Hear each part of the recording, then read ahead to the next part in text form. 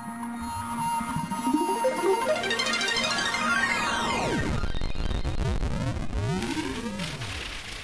so I started to introduce this notion of Lorentz or coordinate invariance in the last video by essentially discussing how space-time being a manifold, we can essentially construct any set of coordinates on that manifold or any reference frame to view that manifold.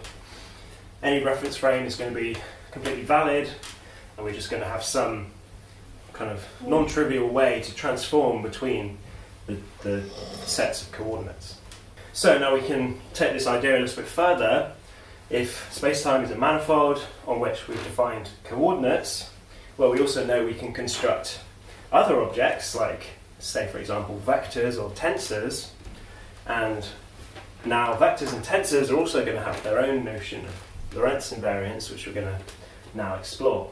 So again, just to kind of start motivating this, I want you to just think about the following example. Let's just again work with R2, just because it's easy for me to draw.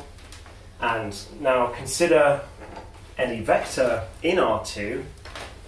Well, actually, maybe I shouldn't draw these axes on yet. Let's just say we're working with R2. All of the points on my blackboard here represent any possible point in R2. So this is a point in R2. This is another point in R2. And now I could construct a coordinate grid on my R2, which is essentially just going to give to each of these points some concrete set of numbers that represents that point. This would just be defining coordinates, but I'm not going to do that for now. Just going to work with the raw manifold itself. So on this raw manifold we could consider something like a vector. Let's just call it the vector v. So all the information which I can really tell you about this vector is, well, it's a vector that lives in R2 and it's called v. That's all the information we have right now. Until we define some more things, we can essentially now, we're going to be expecting that we're going to be able to expand this v in a basis. It is a vector, of course. But now, what basis do we use? We don't have any basis available for us. Well, this is now what introducing coordinates does. If you remember, we have vectors, we can express them using this thing called the coordinate basis, derivatives of each of the coordinate functions. And so now, a key property about vectors that we need to realise is that, like manifolds, they are kind of intrinsic objects which exist in the manifold independently of coordinates, but now they're just going to obtain some concrete real number representation when we give the manifold coordinates. So I just drew some coordinates on my manifold now. I just drew some Cartesian coordinates, and then we can immediately write down, oh okay, well this is the vector that has components A and B. If we realise that we have to define now the coordinate basis vector dx1 and dx2. So these are our coordinate bases vectors. Well, we build them from the coordinate system, so we need a coordinate system in order to even write it down. And now this vector gets the concrete representation in this coordinate basis as follows. Or again, we could have just used the shorthand of expressing the vector components as a column, remembering that each of these numbers is kind of attached to one of the basis elements. So I've just simply now introduced coordinates, and we've seen how the vector kind of gets a concrete real number representation in those coordinates. And just remember that this is essentially just rewriting the vector, now expressing it in terms of some set of numbers, the components. These are going to be these A and B's, and then it's the components with respect to these particular basis vectors. So now this expression here is actually going to be incredibly useful because, well, we should first now realise that this d mu is tied to our coordinate system. And now what's going to happen when we change coordinates, these basis vectors are going to change. Remember we could talk about the polar coordinate basis vectors. These were the vectors that kind of point along increasing theta and increasing radial coordinate direction. These are two completely different basis vectors to these, and in fact these vectors, their actual number representations actually depends on where they are in the space. And now not only are these vectors different to these dx vectors, they actually change throughout the space. Well, we need to be really careful here when we say they change. They're only changing in this x1, x2 coordinate system. Essentially the components of this little dr vector in the x1, x2 coordinate system, it has these components, and then when you're over here the components have changed. But in the r theta coordinate system, this vector is always the vector that points in the r direction. And so in the r theta coordinate system, this dr is just the vector 1, 0. And same for the d theta. But then in the x1, x2 coordinate system, this is not the case, and these vectors are going to be not only varying throughout the space, but they're pointing in completely different directions to these x1, x2s. And so, of course, if the basis vectors are changing, the components themselves are also going to have to change to compensate. Okay, so this is the key point now that we need to realise about vectors. Their definition, we saw we could just draw a vector on a manifold without any reference to coordinates, and it's still a valid vector. And now the actual definition of that vector has to be something which is independent of coordinates.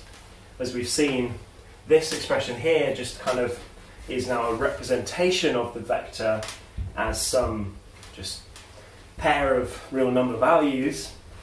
But we just need to remember these are attached now to these basis objects, and it's now these basis objects which are going to be changing as we change coordinates. So the vector itself doesn't change, but as we change coordinates, the basis vectors are going to transform, and then correspondingly the components are going to have to also transform. So we're going to derive fully how this works in some upcoming videos, but for now I just want to kind of really quickly show you how you can easily arrive at this tensor transformation law by essentially using this expression and realizing, well, this expression has to always be true in any set of coordinates. So the vector v always has to be the vector v, regardless of what coordinates we choose to express it. So now let's just say, write down one expression for the vector v mu, and then I'm going to write in full hand the basis just to make it clear. So this is the vector components in the x coordinate system, but now this has to be the same vector as if we'd introduced any other coordinate system. And now this vector is going to have to be with respect to now our new coordinate system. I'm just going to call it y, and it's going to have some different set of components now in order for this to be true. They could necessarily be the same, but then you would find that the x and y are the same coordinates. So we're just going to have some new set of coordinates. I'm going to give them a hat just to distinguish them from these v coordinates. And so now what we have to realise is that this vector is defined freely from coordinates, and these expressions now just kind of express how we can represent it in the x coordinates, and then just freely change to the y coordinates. And we're going to see what essentially the rules are for how these components are going to transform. I'll go through the calculation now. I'll save that for another video, but just to go over what I've introduced now, essentially we have to make the realization that a vector is it's known as a coordinate-free quantity, it's coordinate-independent. And so now that might feel a little bit strange because, well, we're used to expressing vectors as components, but now what we need to realize is that those components don't really mean anything apart from the fact that they're how that vector appears in some particular coordinate system. So just handing me the vector AB, I know nothing about the vector unless you also tell me, okay, these are its vector components in the Cartesian basis. And so the information that's described by the vector is kind of free from coordinates, and then that vector is just going to get some representation in whatever coordinate system that we're using. And so as we now are going to change coordinates, we're going to see how the basis vectors are going to be affected accordingly, and we can already start to see this just by looking at a simple Cartesian to polar coordinates transformation. And so as these basis vectors change, the vector components are also going to have to change correspondingly in order that this overall, the vector remains an invariant quantity.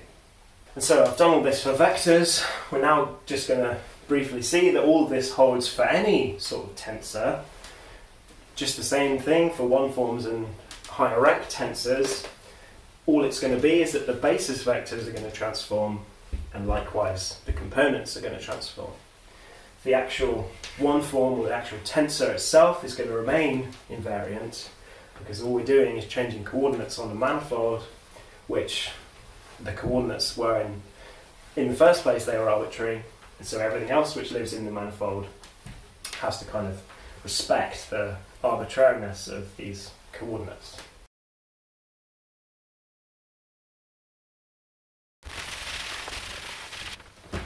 So, as I just really quickly alluded to then, likewise with vectors, we're going to have this same invariance property for one-forms or any tensors in general. So essentially any tensor that we define on space-time is going to be an invariant regardless of the coordinates we use to describe that space-time. So one of the key tensors that we've already talked about now was the metric tensor. So we saw that we introduced this object, which I called ds squared, which gives us the infinitesimal squared separation between 2 points in our geometry.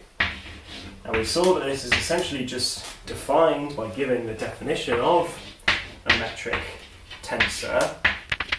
And so simply this definition is just how a 0,2 tensor is defined. But now what we need to realise, as we had with our vectors, we can see, okay, we have our coordinate basis part here. If we changed coordinates, this might become some other coordinate basis, say we change to the y coordinates, the one-form basis is going to respond accordingly. And now in order to preserve the invariance of this ds squared, if you look at the left-hand side of this expression, this thing, ds squared, it doesn't have any mention of coordinates. There's no x or y in sight, it's just this thing, ds squared. So this ds squared is always invariant, or now to give it its full name, it's now a Lorentz invariant quantity. Essentially now any tensorial quantity is going to correspond to some sort of Lorentz invariant. And now let's see a little bit more about what this is going to do for us. So as the basis vectors transform, so must the components. So we're going to arrive at some new set of components, g hat. So this would just be now the general rules or law for how we would transform between when we change to the x and y coordinates. And now remember, I'm going to start calling our transformations capital lambda, or Lorentz transformation, which is going to be a map from one set of coordinates to another. So in upcoming videos we're going to fully derive the form that these Lorentz transformations are going to have. Okay, so this is essentially how we would arbitrarily change between x and y coordinates. In general, the metric components are going to be different. But now, what we do in special relativity is we don't take any arbitrary coordinate transformation. What we do is we say we want to only look at those specific transformations which are going to essentially keep the metric components constant. So we're going to essentially want that in any coordinate system, the metric is always going to have the same set of components. And in special relativity, we call these components the Minkowski metric and give them the symbol eta. And so when we look at special relativity, we essentially make the choice that we want to have our metric components be constant or invariant. And so due to the fact that the metric is a tensor, this ds squared whole thing has to be invariant. And so we're going to see now that this condition, that essentially the metric is preserved by these now Lorentz transformations, this condition is going to effectively fully determine what the possible Lorentz transformations are going to be. And this is essentially now how we're going to derive what Lorentz transformations are going to correspond to. And we're going to see that essentially a Lorentz transformation is a coordinate transformation that preserves these metric components. So if you're in the x coordinates, your metric is just minus plus plus plus. And then if you do any coordinate transformation, this metric is always going to be the same metric. So this is what happens in special relativity. I just want to briefly note that this is not going to be the case in general relativity. We are going to see that metric components can change in coordinate systems, and essentially one of the main goals that we're going to have in general relativity is trying to work out, well, is this change in metric components something that's actually a physical feature of the geometry, or is it simply just a kind of artifact of the coordinates that we're using? Because, just now to give a really simple example, in Cartesian coordinates the metric is just going to be the identity matrix, but then in polar coordinates it's going to have some non-trivial r cos thetas and so on in the form of the metric.